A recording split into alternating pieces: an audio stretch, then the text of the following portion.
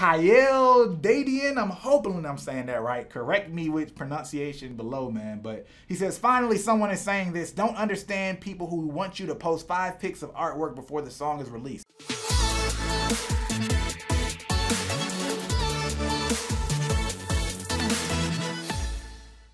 It's actually common, but I wanted to add context to this. I talked about in the video that, especially when you're early on, nobody's checking for all this stuff that you do pre-release. They really aren't. So get to it.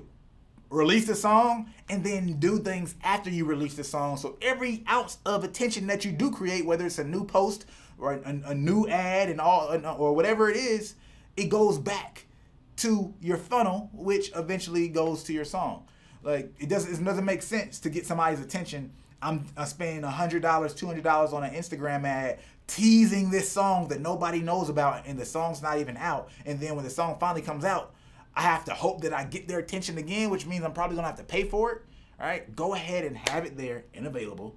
So when you have people's attention, you can squeeze every little bit of it out there, there is, and maximize it.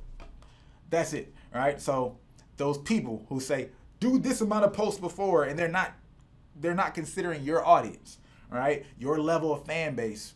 If you don't have a fan base to actually organically post and create any type of suspense, it's not going to do too much for you. A lot of these people are just giving you something to do, right? And making you feel like you did something, so they maybe, you know, get paid for giving you those answers. So I would actually avoid a lot of that advice. Who says you have to do X, Y, and Z before you post without consideration.